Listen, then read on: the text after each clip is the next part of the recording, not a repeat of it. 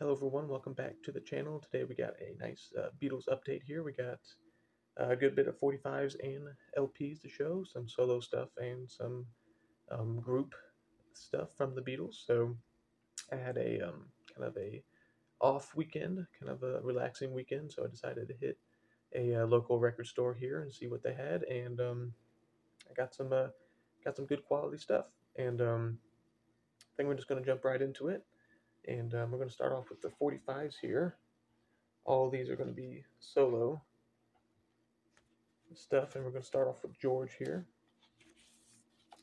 and from kind of the kind of the tan star line, we have Dark Horse backed with You, so kind of a mismatch of A sides there. I'm not too sure when this was released, but it looks like it's hardly been played at all, and it comes with the original Starline company sleeve, which is a nice touch. And that is the only George Harrison 45 today. And now we got some Paul McCartney stuff. Um, got a couple of foreign picture sleeves here, and just kind of some foreign presents here. So first up, we have Band on the Run, backed with Zoo Gang. So I believe this is the 1975 re-release from the UK. There's the record, also in good shape. And I believe Zoo Gang is just an instrumental, I believe. All right, now we're going to head over to Mexico with this EP here, and this contains Monkberry Moon Delight, Dear Boy, Uncle Albert, and Heart of the Country. And it actually is a 33 RPM, 33 compact EP with a nice solid label there, with the full apple there. It looks nice. So that was pretty cool. And again, there's the picture sleeve one more time. Same picture front and back. And that's the translation for Monkberry Moon Delight. So that's kind of interesting.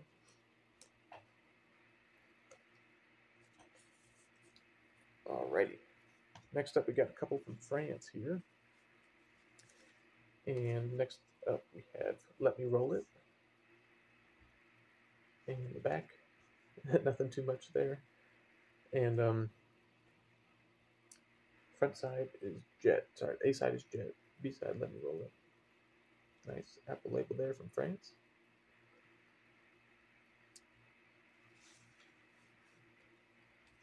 And that was from 1975. And another one from 1975 from France. We got Letting Go. Back with You Gave Me the Answer. With some a little bit more interesting of a backside of the cover, some advertisement on Capital here. Again, looks very nice condition. Cool label. From Venus and Mars. And that'll do it for the Paul McCartney 45. Next up, we have Ringo. We have Private Property and Stop and Take the Time to Smell the Roses. This is also from France. On the Boardwalk label. Nice shape again.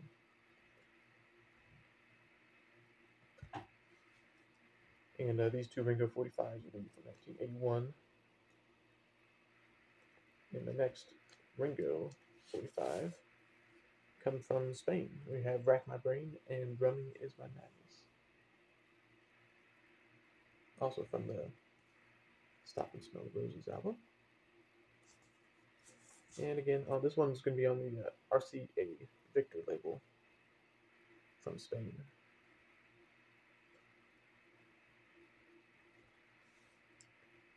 Alrighty, and then the last 45 we have from John.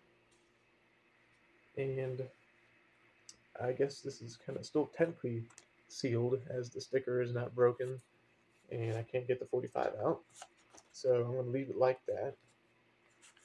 And we have Woman backed with Just Like Starting Over. So kind of another mismatch of A-sides put together, so different release and pressing from 1981. So those were pretty cool to have two A-sides together.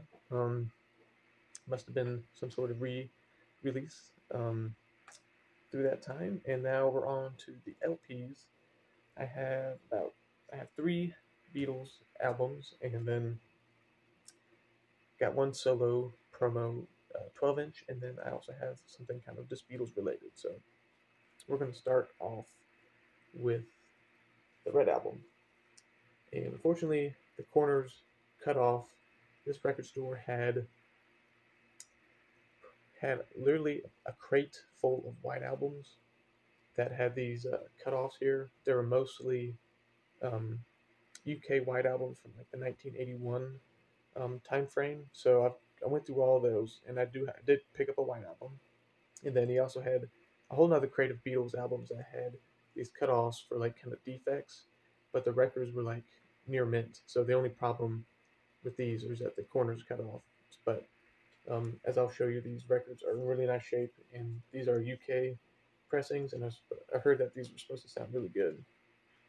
So I was okay to have a corner taken out of it for some nice sounding Beatles albums. So came with the inner sleeves here. And here is side one. And these are 1973, came out 1973, first pressings of these albums. And I did pick up a blue album as well, as I'll show after this. But these records are in really, really nice shape. So I'm excited to hear what these sound like compared to my US pressings. But I heard that these red and blue albums from the UK is supposed to sound really good. So there's record one. I'll show the gatefold real quick. And back.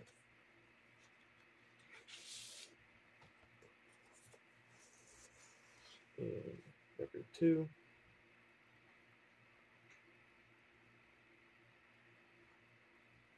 Again, really nice shape.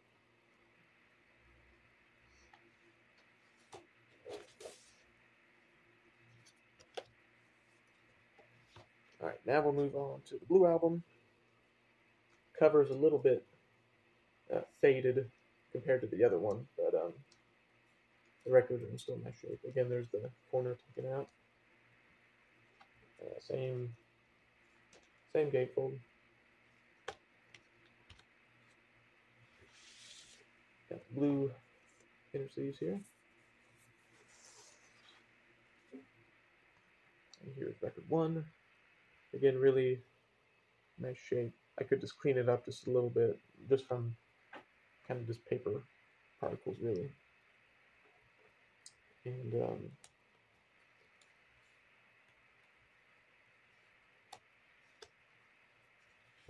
get this back in the sleeve here.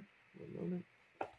I will put these in some nicer inner sleeves as well once I get back to my house. I'm still at my dorm currently, but just excited to get back home and get to play these. There we go. And record two.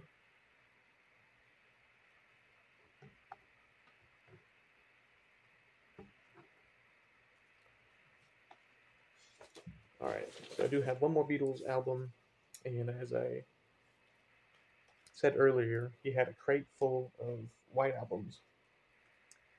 And most of them, again, were from the 1981 reissue time frame, UK pressings. But he did have a couple that I went through all of them just to try to find one that either didn't have a corner cut out or just kind of the best condition, but they were all pretty much the same.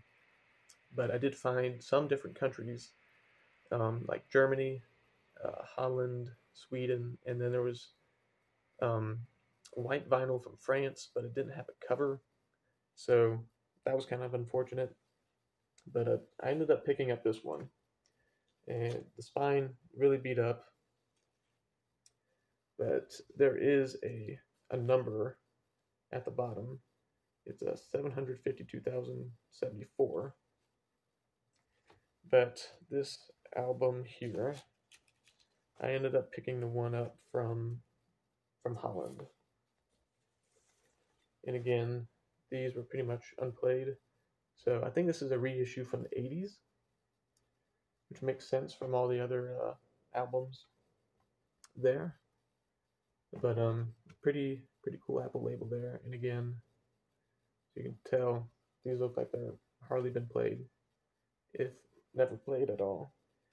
And it actually kind of came with a polylined inner sleeve too, probably original from the time period, I guess. So kept them in nice shape. So looking forward to play these three albums here, the double albums, red, blue, and white, whenever I get home. So, alrighty, we got record 2.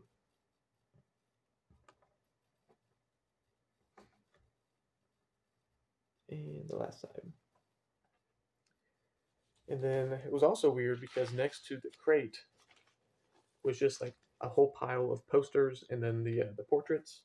They seem to kind of have like some water damage to them, and I didn't really want to go through all the portraits. They were kind of beat up too, so I ended up just picking out a poster just to have. So nothing really too special about that one. But again, unfortunately, the spine is a little beat up. I'll try to get this in a sleeve as soon as I can. And there's the back. And yeah, pretty interesting. Fine. If I ever go back to that record store again anytime soon, I'm sure you'll have some white albums left. I'll probably pick up a UK copy from 1981, kind of reissued frame. So next up, we have a George Harrison promotional 12-inch single here, and this is "I Don't Want to Do It" from the Porky's Revenge film, and this is on the Columbia label. Let's see if I can take this out here. But yeah, it just comes in a black sleeve, and it had a promo stamp up there. And when I first saw this, I was kind of confused to see a George Harrison song or album on the Columbia label, but then I found out it was from the movie, which made a little bit more sense. I'm not sure if I ever heard the song before, but again, very nice shape. And yeah, it'll be interesting to hear what the song is once I get home. All right, and now for the last record, this is going to be kind of Beatles related, and this is Paul McCartney's brother's album, McGear in the Shrink Wrap. And I was just kind of curious what this sounded like. Never listened to it. Again, it's in really nice shape. Here's the inner sleeve. And I know this was produced by Paul McCartney, if I'm not mistaken. This came out in 1974 on the Warner Brothers label. Yeah, produced by Paul McCartney. Here's the back. It says produced by Paul McCartney up here. And yeah, so I just thought it was the right time to pick it up and take a listen. There's the label. And that wraps up this Beatles update.